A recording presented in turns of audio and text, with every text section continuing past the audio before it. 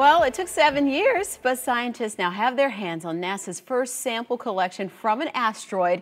The OSIRIS-REx mission launched from the Space Coast back in 2016. This past weekend, the sample returned to Earth. What a moment. Joining us now to talk more about it is UCF physics and astronomy professor Dr. Humberto Campins, who has been involved in this process. Welcome back. We've had you on News 6 at 9 a few times throughout the mission. That's We're right. so excited to see you. And you always make it so exciting to learn more about this. You and some other physicists were a part of this process to help get to Bennu, get this sample back, and it's been like Christmas. That's what you describe it as.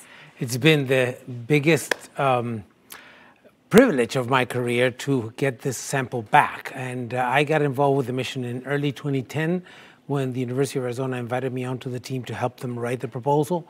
And in mid-2011, NASA selected us. We built the spacecraft, launched it from here in 2016, got to the asteroid in 2018, spent 2 years mapping it in detail, went down and took the sample, which was the most dangerous maneuver of the whole mission. And now we have the sample back, and it's at the Johnson Space Center in Houston. I'll be flying there tomorrow for a team meeting to take to get the very first results after receiving the sample.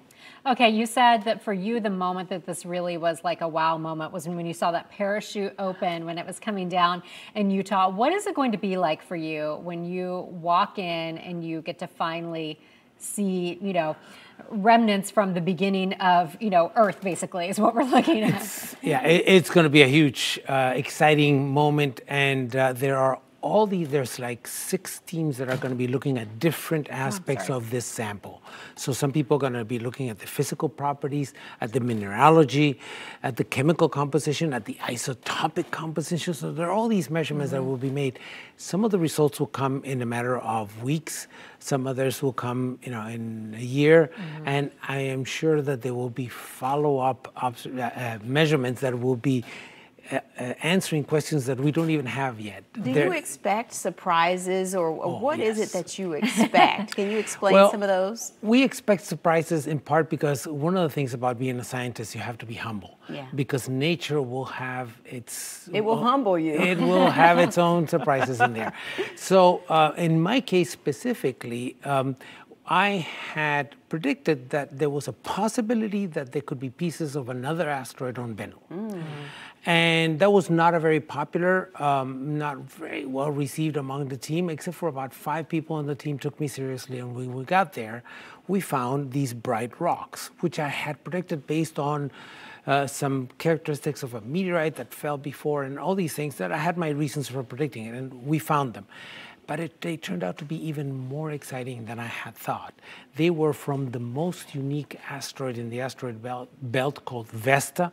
The surface of Vesta is volcanic, and the surface of Bennu is not. It's never been heated. So we had volcanic rocks on something that had never been heated. And so we identified them, and this is going to have the theorists going back to their pencil and paper and figuring out how these could survive, because they were telling us they couldn't.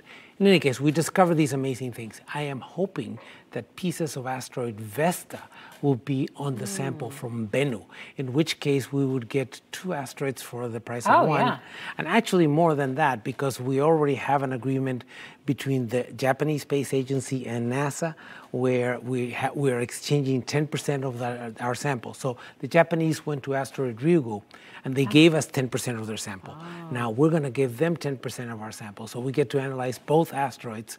Plus, if there is a piece of this volcanic asteroid in our sample, that would be amazing. We don't know, but that's one of the things that I'm expecting. Oh my gosh, I feel like we could talk to you all day. We do have more we would like to talk to you more. We're out of time because you said OSIRIS-REx isn't even done. It's headed in to check out another asteroid in a few years. The mission has been renamed OSIRIS-APEX, and it's going to asteroid Apophis that is going to come really close to the Earth, but not going to hit us, but it's going to come real close to the Earth in 2029.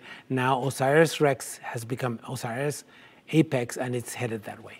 Awesome. Wow. Well, thank you so much. We hope you'll come back and visit us after you head to Texas. Let us know what you find. Always my pleasure. Thank you so much. Thank you, Dr. Campins.